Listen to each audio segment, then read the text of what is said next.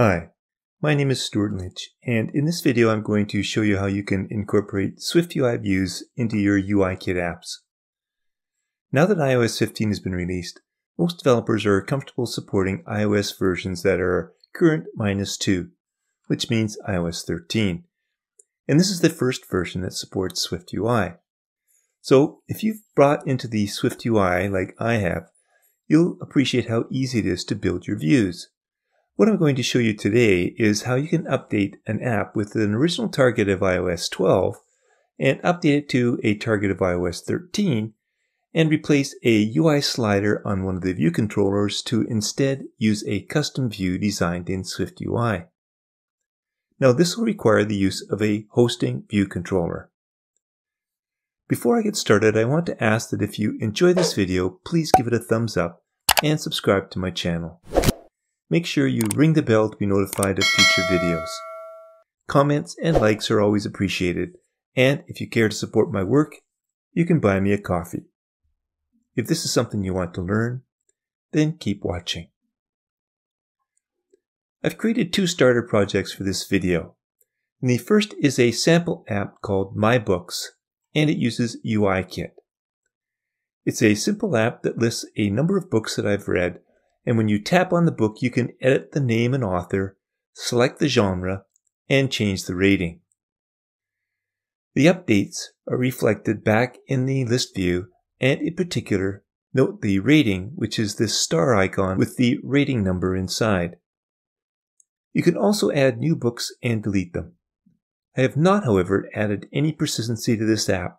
It's for demo purposes only, so none of your changes will be saved. What I want to do, though, is to be able to replace this awful ratings UISlider control. And that brings me to the second starter project, which is a SwiftUI View. And when you tap on a star, the image is changed so that all of the stars are filled up to and including the tapped one. Tapping on a red X will clear the rating. What I want to do in this video is to take this SwiftUI View and replace my slider. Then here in UIKit app, when I tap on a star to update the rating and update my book, that change is again reflected back in the list view too. Before I show you how to do this though, let's first take a look at the starter project code. The view controller is a typical UIKit app with a table view listing all of the books. There are actions to add a book and to delete one. In Edit View Controller, you have all of the outlets that correspond to the properties in a single book, which we have here in our model. The genre is an enum with some computed properties that will allow me to present the raw value capitalized, along with a corresponding emoji. There are also two static functions that will give me the array of emoji items to use for the genre picker, and one that will be able to determine the index for a selected item in the array. And there's also a static array called sample books that gets loaded when the app launches. Back in the Edit View Controller then, the things that we'll need to pay attention to and change are the rating slider IB outlet, the slide changed IB action, and the update book functions so that when we replace the slider, we'll still be able to update the ratings on our book. The Ratings Starter app is a SwiftUI app that I built using Xcode 13, but the app itself does not use any iOS 15 features at all. In fact, the view is completely compatible with iOS 13, the first iteration of SwiftUI.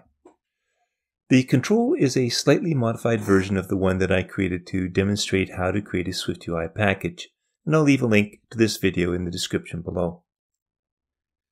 The package, however, currently only supports SwiftUI, and we want to use the new view in our UIKit app, so it's going to require some modifications.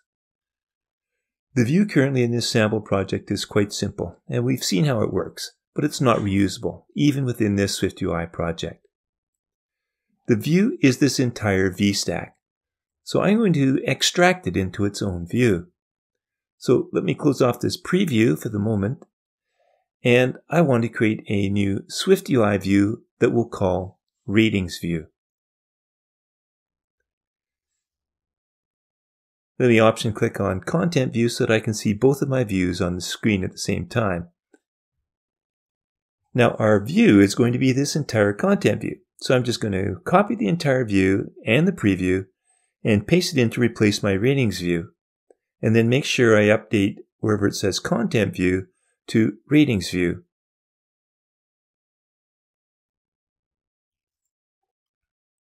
And we only need to do one more thing here. When we use this view in SwiftUI, we want to be able to respond to state changes. So we'll need to change the current rating to a binding and remove the default value.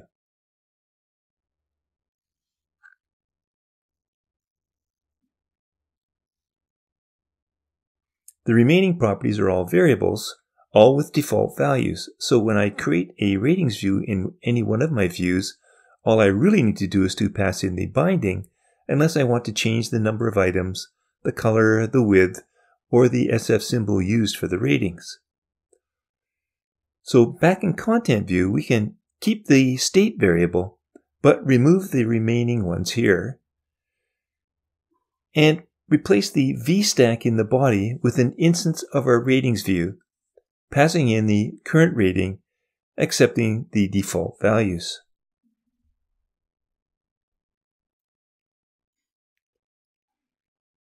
Now let's go back to our content view and preview again and see what we can do now. I want to create a second ratings view, but I want to use hearts, and I want to have the rating go from 1 to 10 and be red to match the hearts. So first let me embed my current ratings view in a VStack, and I'm going to add a new one above it. Now when I start to create my ratings view, you'll see that I have two options for my initializer. That second one is the one that's going to allow me to enter values for one or more of the remaining arguments. But remember, if you leave one out, it'll just take on the default value. So the first thing I'm going to need is a binding to a state property, and it's going to be different from the one that we use for our stars. So I'll need to create a new one that I'll call current love, and I'll initialize it initially with a 0 as well. And then we can use that for our binding. I want to set the max rating to 10. The color to a UI color of red. I'm going to leave the width at the default so I can remove that argument altogether. But for the fill image name, I want heart.fill. And for the open image, it's just the SF symbol, which is a heart.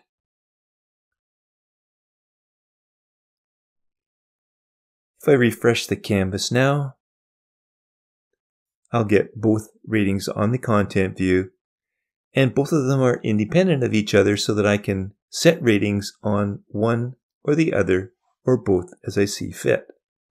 Well, this is perfect. I want to use one of these views inside my UIKit app to replace that UISlider. So let's open our UIKit app now using this version of Xcode.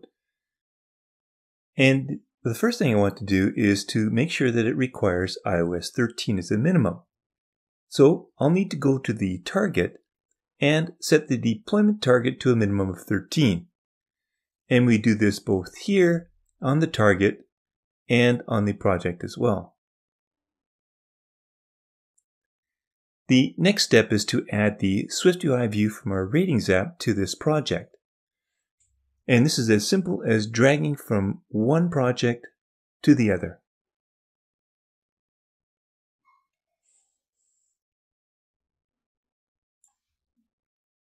Now it's time to change our UI layout so we can use that new SwiftUI view. And we do this by way of a hosting view controller. So let's go to our storyboard and start here. First thing I'll do is click on the ratings slider and the ratings label and delete them both. Next, I'm going to add a container view. I'll just drop it on and drag and align it to the location where I just replaced those two other controls. I'll delete that view controller that was created for that container view, and instead I'm going to add a hosting view controller.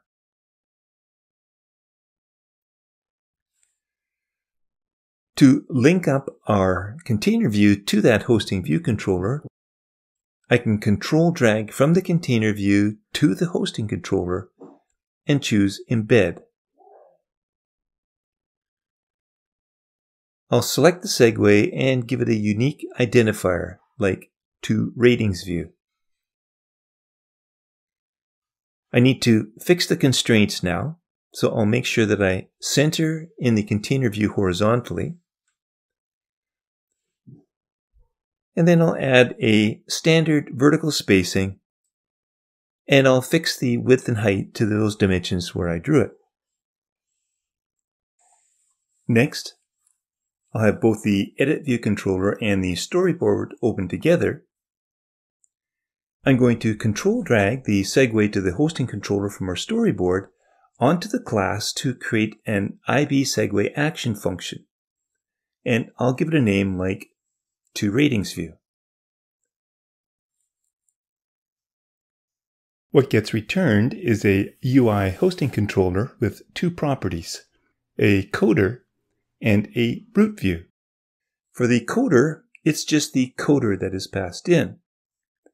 And for the root view, we'll specify our SwiftUI view, which is our ratings view. And we'll just choose the default implementation for now. We have a problem though. What we want to pass in is not a binding, but the value of our book rating, if it exists, or 0 if it's new. And we can't pass in a state object because there is no such thing as a state property because we're currently in UIKit. So we'll need to go back to our ratings view and we'll change that binding just to a local state variable to keep this current rating local and initialize it as 0. And instead, we'll create a new property to pass in from our view controller. So we'll call it passed in rating, and it'll be an int. Now we'll have to fix our preview by passing in a default value. And then finally, when our view appears, we'll assign that passed in rating to our local state variable, the current rating, so that it can be updated from within this view. Back now in Edit View Controller, we have to remove all references to those two controls that we deleted, the rating slider and the rating, and make sure we remove the IB action as well. And for the update book function, let me just comment out this offending line here and this here.